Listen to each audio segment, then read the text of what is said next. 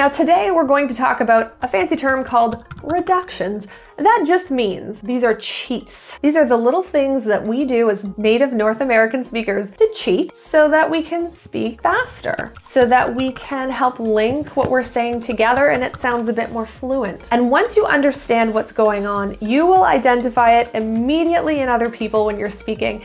And if you start to implement what I'm teaching you here, it will dramatically change your speech. So welcome back. I am Rebecca Bauer. I am an English pronunciation coach, accent modification instructor. I'm also a speech language pathologist and author, and I'm just here to share everything I know so that I can help and reach as many people who are struggling on a daily basis to be understood. Because I know you've worked really hard at learning another language. You've put a lot of effort into it. And now you're just looking to get that high level of English pronunciation, and you want to learn all these little tricks of things that you hear in conversation that just don't make sense unless someone explains it. So that's where I come in. So an example of a reduction, let's say for example, the word and, A-N-D. When someone's speaking, they're not physically saying and all of the time. Probably 80% of the time, they're actually saying just the N sound. So you don't necessarily hear me say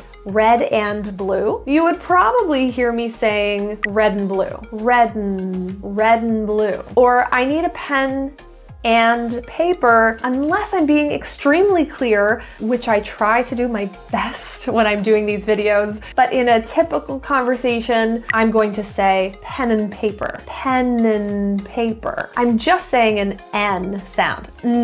That is what a reduction is. So today we're going to go through some of the most common reductions in English. We'll get some good examples, we'll get some good practice in, then I want you to try it on your own, okay? So let's practice some and examples. Hot and cold would be pronounced hot and cold, hot and cold. Black and white, black and white.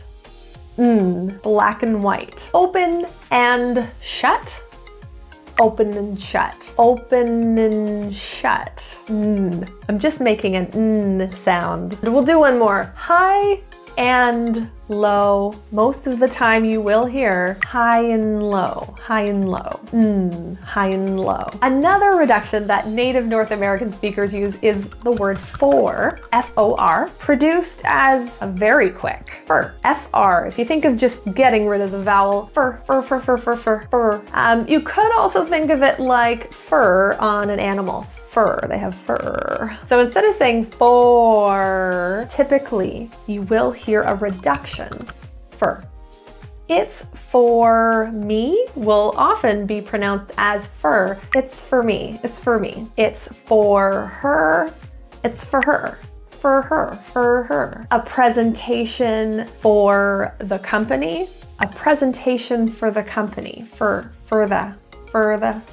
the company. So you will often hear that. Another common reduction is your. Notice we'll be doing a lot of ors. Your to your. Y-E-R sounding. Your. If it's your company, I might say it's your company. It's your company. Your. Very fast, reducing that amount of work we do. Your. Okay, it's your company. What's your number may sound more like your. What's your number? Your. It's your turn. You might hear, it's your turn, your turn. It's just a little quicker to get from a Y to R rather than going right to another vowel and getting to R again. It's just quicker. We're lazy, we're doing this quick. It's your turn. Similarly with or, O-R. Or is often pronounced as pronouncing just the sound, kind of getting rid of the O altogether. Here or there might sound more like hearer, hearer, there, here or there. It could be here or there, here or there. One or another, one or another. It could be one or another reason. It's one or another, one or another, one or. High or low, higher, higher, low. Is it higher or low? Where's the ketchup? Is it high or low in the fridge? The word have is very, very commonly just pronounced as sometimes even of, but you will hear and this is often with could have, should have, would have, coulda, woulda, shoulda. I should have done it yesterday. I would have done it yesterday. I could have done it yesterday. Coulda, woulda, shoulda. That have just turns to That's a really big reduction. The word to, T-O. Now there is an entire rule for this, and I can go into greater detail in a further lesson, but you will hear the word T-O pronounced as ta rather than to. The rule here, and we can get into greater detail later, if there is a vowel after it, then just go with to. Like to our place, then go ahead, say to. But if there is a consonant after this word to, we're going to pronounce it as a ta, ta, ta, ta, ta. Think of it as just pronouncing the T. Ta, ta, ta, ta, ta, ta, ta, ta, ta. Okay, just the T. So I'm going to go. That to will sound like ta. I'm going to go, to go, to go. To grab will sound like ta, to grab. Think of it just as a T, to grab. I'm going to grab it. I'm going to grab it. To grab, to grab. To grab, to grab. The same will be said for words that start with to, like today, today, today. I'll do it today. Tomorrow, tomorrow. I'll do it tomorrow. Tomorrow, tomorrow. Together, we'll go together. Together. So far, if you found even a tiny bit of this information to be minutely useful for you, please click on that little thumbs up guy, that little mitten hand. Click him because I want to be able to share with other people, and I want the algorithm to show it to people who also struggle with their North American English pronunciation, people who feel like their pronunciation is really getting in the way of them being understood. And so if you can help them out by helping me help them, then please do that, and I thank you for it. Another very common reduction in English, especially North American English, is the deletion of the H sound in words like he, his, her. And you'll often hear E, is, for those specific. Okay, think of his and her, he and him, very specifically those words, okay? Not other H words, just these. So I might say, is he ready? And that he, that H will be dropped. You'll hear is he, is E. Now I'm not saying he, I'm saying E, is he? Is he ready? Is he ready yet? Or her will sound more like Give her a chair, give her. Give her a chair. Give her a chair. His will be is. Those are his shoes. Is. Those are his. Those are his shoes. Those are his shoes. Okay, I dropped that H. Another reduction you might notice is you. Typically you will hear, unless you're listening to me, I often do full pronunciation, because I know that many of my listeners are very much hoping for clear speech. But in a typical conversation, I'm going to use the word yeah instead of you. Will you be there? Yeah. Will you be there? Will you be there? Will ya? Will ya?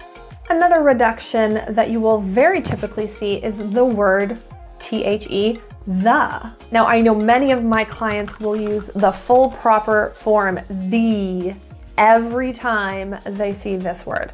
The book, the table, the door. We typically, now we break a lot of rules in North American English, but typically, the, if there's a consonant coming after that word, we're going to reduce it to a schwa. It's an sound, the.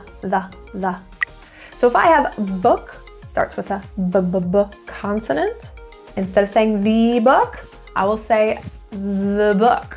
I'm linking it, the book. If I have door, starts with a consonant, I'm not going to say the door, I'm going to say the door, the door. And bottle, I'm not going to say the bottle, I will say the bottle, the bottle. Notice I'm linking it with the next word, the next word. The only time you would typically hear the is when there's a vowel after. The only. Or end. The end. Or author.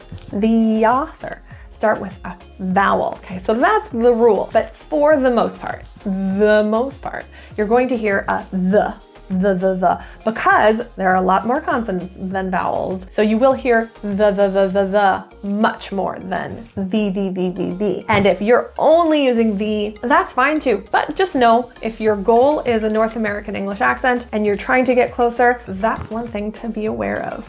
So a lot of people come to me with the goal of sounding like a native English speaker, and I want to delve into that topic a bit. It's kind of a big guy. So if that's something that you're interested in, click on this link. I want to talk about some of the myths, but not just the myths. I want to tell you what is possible. And it is positive. There are a lot of things you can do, but we want to talk about goals and what is a realistic expectation. So check that video out. If you liked this practice and you want more of it, because I have a lot of practice just like this, go to my website, click the link below. There you will find my book. You will find my audiobook. You will find a course that's available where all the practice is laid out for you with amazing resources. And of course, there's always the option of one-on-one coaching. And if that's what you're looking for, click below. I'd love to see you there. Otherwise, keep checking out my content. I'm here to give you all the free stuff. I'd love to keep helping you achieve your goals of speaking English with clarity and with confidence.